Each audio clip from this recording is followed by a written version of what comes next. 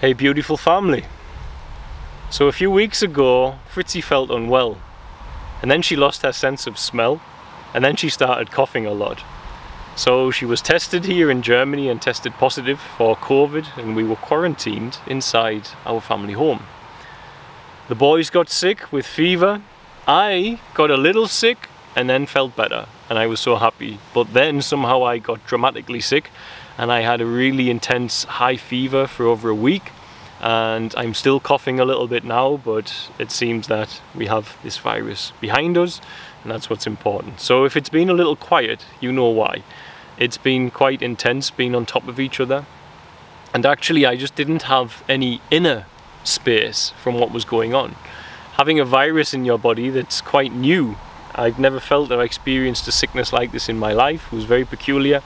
A lot of psychological side to it, as in giving you a lot of brain fog and memory problems, etc.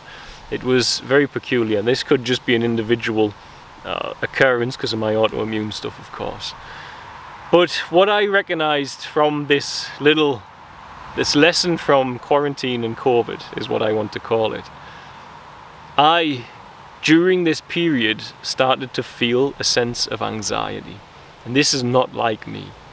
I'm good with anxiety because I like to lay it all down at the feet of somebody else, and this takes away your anxieties. And I'm not the first to teach this or to say or realize this, because it was taught by Jesus Christ, it was taught by various different yogis and saints and so on, and mystics, and Buddha taught it. You can just find that stillness, that presence in life where that's not there. And what I can say is, because of the life that I live, because of the way that we live our life, it's a very unnatural response to things. When you have a lot of sick children and you say, I'm going to take responsibility for them with an organization that I'm going to start. That there is not natural to many of us, because we have doubts, we have a mind, and you say, can I afford it? Can I do that? You know, will people keep helping us? Will we have enough to pay the bills? What happens if we don't have enough to pay the bills? What happens if... And these anxieties come. They're very normal, natural anxieties, but what I see them is my mind attacking me. Because your mind has a fight or flight survival mode, which we all need. We all require it, or we wouldn't be here today. Our ancestors needed that to survive. And to find food, etc., etc. But in the position we're in today, that is a negative attack on me when that happens. And the reason that it was happening, I had space, the boys going to bed at 6 o'clock, I had space at night to sit still in peace and quiet. But what I wasn't doing is finding my inner space. And I've had this experience in life, in consciousness, that many have. People have used psychedelics, fasting, that's just happened randomly due to trauma, whatever. And this space in consciousness I've labeled God. And this presence of God, this vibrational state of love that I have felt and witnessed in my life, I have tried to bring that to the world. I have tried to bring that state of consciousness into everyday life to people and say, hey, I've touched this thing. And the place where I touched it was the light of silence, I will call it. It's a space where I've called silence, but it is an internal chasm that opens up within me when I'm in depths of meditation, etc. And this presence, this truth, comes in when I'm there. And if I don't make space for that opening, for that light of silence, to sit in that light of silence, to find that internal stillness, so as I can feel that presence washing over me, so as I can feel that higher vibrational presence of love coming in, then I start thinking and trying to do it of my own steam, and off the back of that comes the anxiety, because you start trying to do it with this part of you that can't do it, this part of you that cannot do that. That part of you, the fight or flight response, the problem-solving mind, it can't walk by faith and not sight. Its very nature is to walk by sight. Its very nature is to walk with time. And this is where the serendipity, the synchronicity of God often disappears in the world, is because people interfere with God's synchronicities by involving their thought, they think I can do this better. They rely on themselves and they don't rely on that trust. And I do this so much that I just did it again during this period, but I was unwell and the family was unwell and so on. But now I'm starting to feel better. I make space to sit in that light of silence. Any anxieties I had, any concerns I had, any worries I had, they just start to fade and melt away. And I can watch my mind as I sit there attacking me.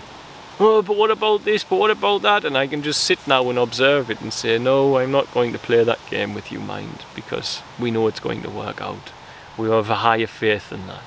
I love you, I know you're trying to protect us and you're trying to protect the kids even, but just relax. And this is how it is. This is the two different states of being that we can live within. And in that other state, the light of silence, it's where the synchronicity and serendipity happens. It's where we, as Jesus said, I did not come to do my own will, but the will of the one who sent me. It's in that state where you find the will of the one who sent all of us. It's in that state where you find this different way of life. And it's not about leaning on your own steam and your own intellect and your own discernment. Those tools are needed in life. They're beautiful. But when it comes to doing something like what I'm doing with my life and what the charity's doing with its life, we have to have persons within there who don't fall into that trap, because otherwise it gets analytical, and instead of acting from love, we start to pause and we would say, we can't take in that many homeless children, we can't take in this many children, we can't do this, we can't take in another sick child when we are struggling as it is, we can't rescue another dog when we are struggling as it is. And when we do that, we create a great travesty, because what we do is we join the other side of humanity who walk by sight and not by faith. We leave the supernatural and we enter the very natural state of being. And I just did it again. And it wasn't that I wasn't sitting in the quiet. It wasn't that I wasn't sitting still and peaceful. It's that I wasn't getting it inside. It's that I wasn't in the light of silence internally, so I couldn't feel the presence. And when you feel the presence, when the direct experience of the presence is so profoundly overwhelming on the knife edge of the present moment, then all of those human worries and carnalities, they fade. They have no choice but to fade, because that presence overpowers them and says, I'm here. You might not see me with your carnal mind. You might not see me with your lateral and intellectual mind, but I am here. And look at all I've done, and know all I will do. God bless, guys. Bye.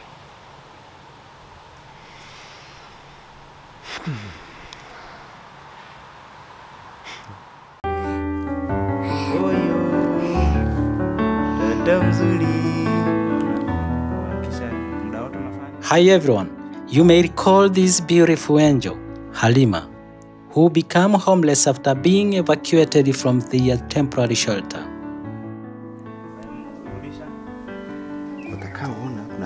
Halima requires full-time care and attention, making it extremely hard for her mother to work and provide her basic needs.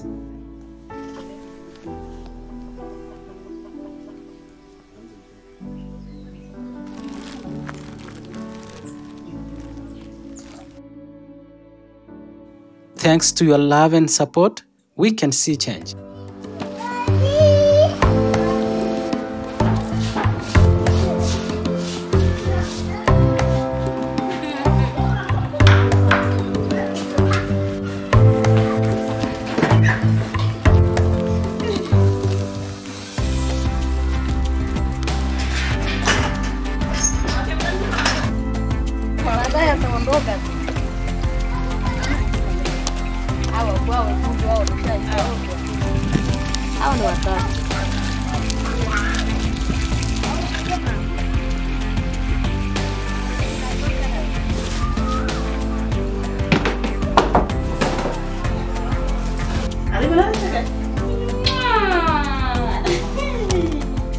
Halima and her mother are happy. They have a place to live. Her mother has started a small business at home to cater for their basic needs.